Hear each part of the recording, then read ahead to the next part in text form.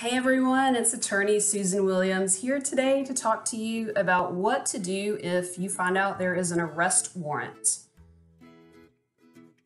Most people will completely panic when they find this out, but you will need an attorney to navigate you through this process. So something that's very familiar to an attorney, that's something that will help you get through this process a lot easier. So basically what I do when my clients have arrest warrants is I contact the detective or law enforcement agency that has the warrant. I let them know that I've been retained to represent the client, and then we come up with a date and time that we can turn my client in. And at that time, they are fingerprinted. And then after that, we will have the bond hearing. And there's more information on my website about bond hearings and the process and the things that are considered during a bond hearing.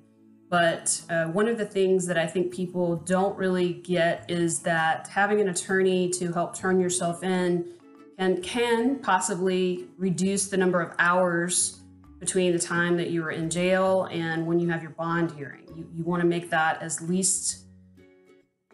time as small as possible. And so an attorney can help you do this, hopefully, because you will not be able to communicate with anyone as readily as an attorney will once you turn yourself in.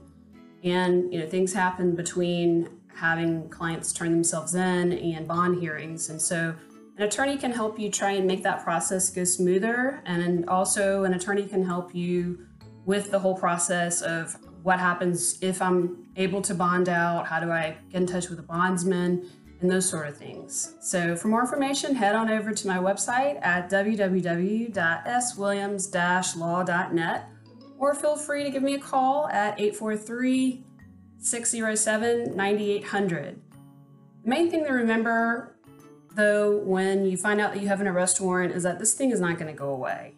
And you could be pulled over when you're driving, you could be a passenger in someone else's car, if you could be on the street and for some reason have contact with the police. And if your warrant is in NCIC, which is a national computer system basically that tells people, hey, this person has a warrant, that's when trouble starts. You could be taken to jail right then and there. So these things don't go away.